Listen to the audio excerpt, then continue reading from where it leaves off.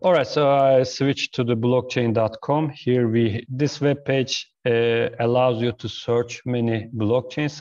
So I search for the block number 666,666. Now the web page asks me if I'm going to look at the Bitcoin block, Ethereum block, or Bitcoin Cash block. Also, Bitcoin has a testnet.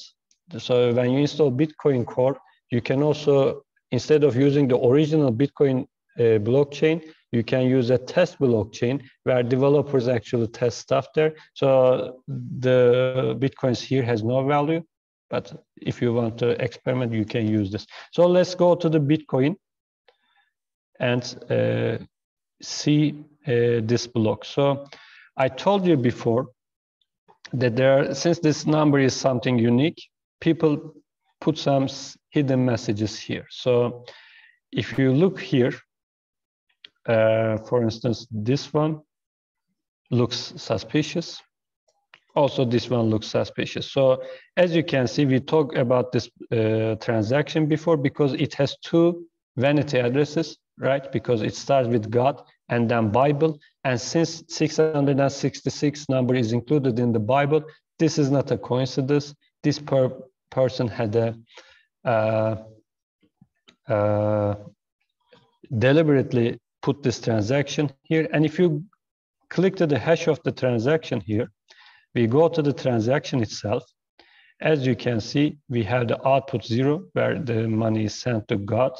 This is the traditional transfer script, also to this account. And then we have the third one, which started with op return. And then people put here actually anything that they want in hexadecimal format. So in the slides, I showed you that there was a hidden message here. Actually, this is a quotation from Bible.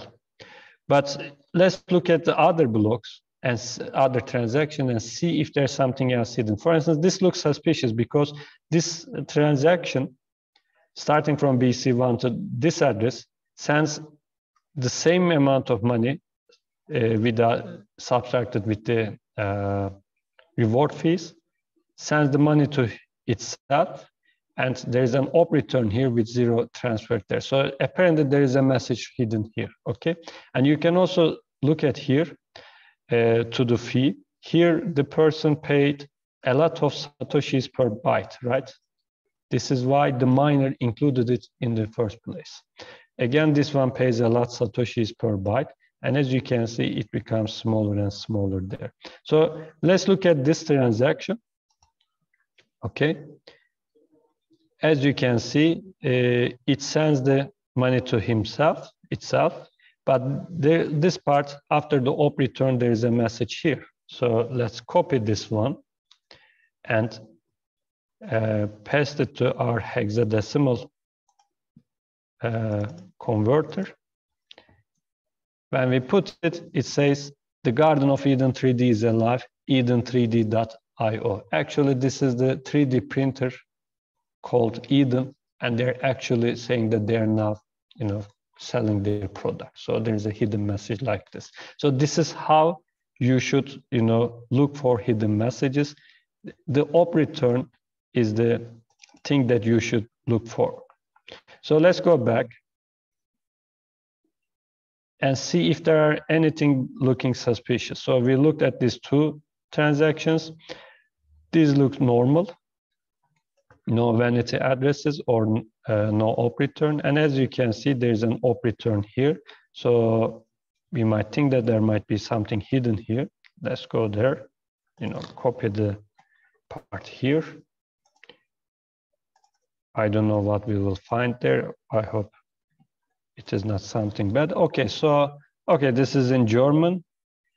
Berlin plant Migrantenquote von 3,5% für öffentlichen Dienst. Okay, so if my German is good enough, this says that Berlin is planning to put a migration quota to 35%. So probably this is a headline from a newspaper. So maybe you should just copy it and, check it. But probably people were angry to this and, wanted to put this on the blockchain. So there's a German message hidden here.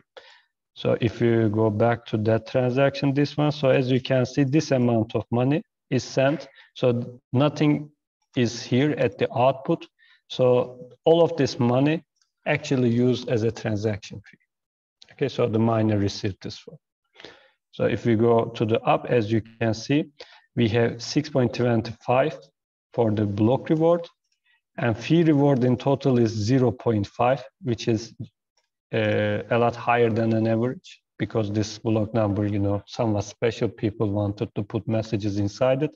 So if I go to the first page, if I go to the Coinbase transaction, you can see that it is sending the Coinbase money to here, but this is not 6.25. It is the sum of these two values. The block reward and the fee rewards total, because some of you asked how the transactions fees are collected, and this is how you collect it. In the Coinbase transaction, you transfer them to yourself. That's it. Okay. And miners just look at this number and check if it fits with, it is really the all of the fees that is included. So miner can actually write something more here, like 7 Bitcoins, but who knows, when they are verifying the solution, we realize that there is an amount of fees paid that much, so they will reject the block. So this is the whole idea. So I don't know if there are more hidden messages. Here, as you can see, some money is sent to this strange looking account. So let's look at it. So here, as that's wallet address is actually the base 58 encoding of all zeros. So if your, you know, RIPE MD 160 output is all zeros, then your hash output will be this, you know, hash 160 output will be all zeros. But in the base 58 encoding, it looks like this. And some people are sending money to this account. Since nobody knows the private key of this account, actually they are burning this much Bitcoin, okay? Probably this is a project and they are showing that they are burning their Bitcoins to show people that they are really invested in this project. So as you can see, there are a lot of transactions like that here. So let me look a little bit more and see if something strange looking appears. Here something strange happens. As you can see, there is a vanity address here. Sigi was here and a lot of sixes. And you might think that why not the remaining part is sixes? Recall the base 58 encoding, because you had a checksum where you had the, you know, a small amount of bytes added to the end of the wallet address. So you don't have control over here. This is why the person couldn't write anything they wanted here, because these parts come from the SHA-256 result, but these parts, they manually written like Sigi was here and a lot of sixes. This means that actually you cannot create such a vanity address, because finding a private key that provides a public key which translated into this is almost impossible, right? You don't have that much computational power to create such a vanity address. So here, actually, the person who is transferring money to this address actually don't know the private key. So you can see it here. So they transferred 666 Bitcoins, of course, 0.00666. But it is green here, means that unspent. So that person actually doesn't know the private key themselves. So this is why they are not spending it. They are not claiming it. Okay, so this is an example of how secret messages can be included in the Bitcoin blockchain. So, you know, it will be from time to time nice to look at what people are adding into this blockchain. And actually you can automate this, you know, because this web page has an API. You can write a very simple Python code that traverse all of the transactions but for looking up return opcodes and take the hexadecimal of the words and see if it means something meaningful. Okay.